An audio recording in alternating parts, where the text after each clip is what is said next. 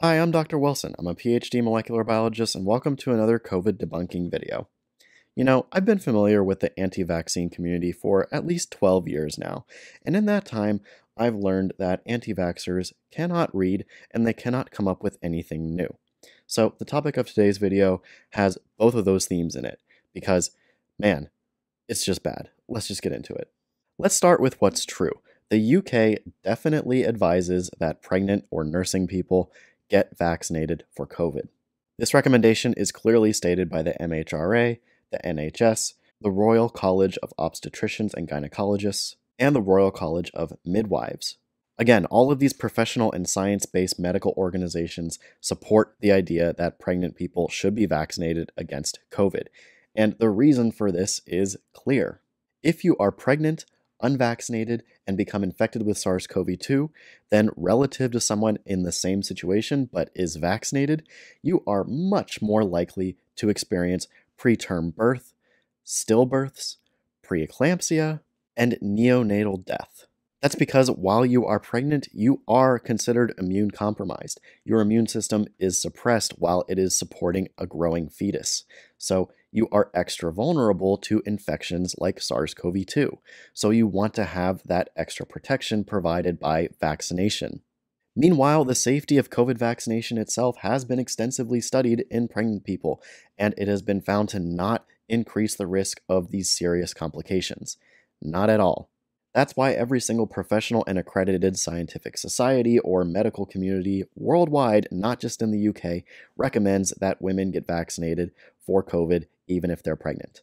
Links to all of the literature supporting these statements are going to be in the description below so that you can read them for yourself. And I highly recommend that you do if you're concerned about this topic, because all of the information is freely available right there. You just have to read it.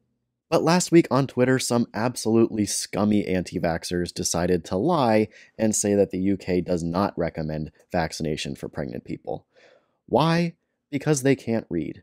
This claim comes from an old document that Pfizer submitted to the MHRA, or the Medicines and Healthcare Products Regulatory Agency. They're a regulatory body in the UK. Now, this was a document that Pfizer submitted for the temporary approval of its vaccine in the UK.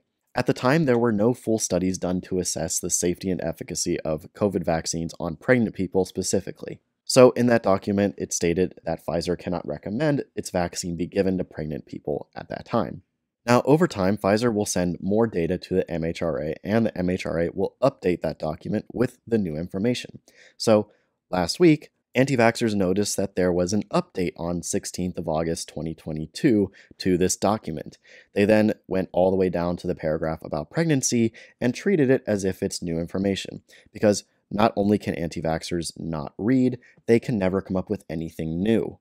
I mean, anti-vaxxers even talked about this same paragraph with the same misinterpretation back when it came out, and I guess they just forgot about it, and so did their audience, so now they're bringing it up again in order to score some more points on the internet, and, of course, line their pockets with their viewers' money. But those updates had nothing to do with COVID vaccination and pregnancy. No advice has changed. That paragraph is outdated because although Pfizer themselves have not done experiments on pregnant women, plenty of independent groups from all over the world have studied the effects and safety of COVID vaccines in pregnant people and found it to be very safe, very effective, and definitely the right choice if you want to protect yourself and your developing fetus. And of course, even if you bother to take 10 seconds and check any current recommendation that the UK has on COVID vaccination and pregnancy, it is explicitly recommended. The anti-vaxxers who are sharing that old paragraph in that old document as an update and something shocking and new are lying and potentially putting the lives of unborn children and their mothers at serious risk. These garbage influencers include names with huge internet followings, such as John Campbell and Norman Fenton. They are absolutely pathetic. They should not be listened to, and they are encouraging people to go put their lives and the lives of their unborn children at risk. It is unacceptable, and honestly, these people should just not be on the internet at all.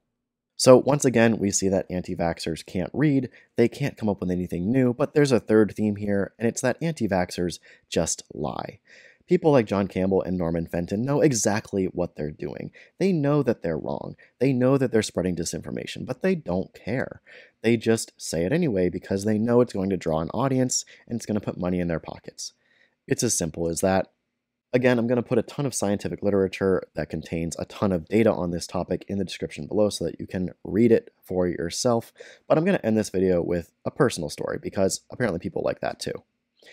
About 7 months into my wife's pregnancy, we were in the middle of the COVID pandemic and the vaccines had just become available.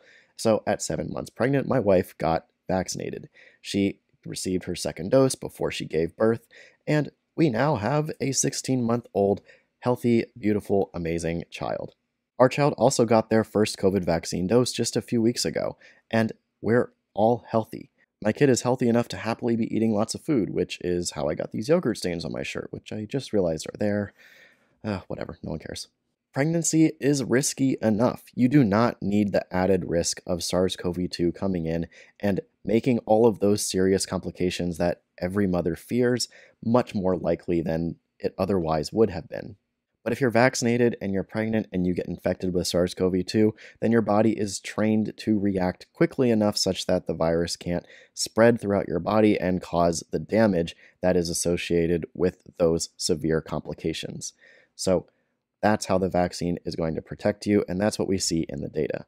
So don't listen to the irresponsible anti-vaxxers who can't read, can't come up with anything new, and just want to lie for money. Listen to the professionals, listen to the scientific societies, and listen to the data. That's your best bet for staying as safe as possible. Anyway, that's going to do it for this week's video. Once again, all of the links to the science that I talked about in this video are pasted in the description below so that you can check them out for yourself. And if you're still concerned about this topic, please do. And as always, thanks so much for watching. I really do appreciate it. And if you liked this video, don't forget to subscribe so you can catch me next week where I'll be debunking some more funky stuff. See you then.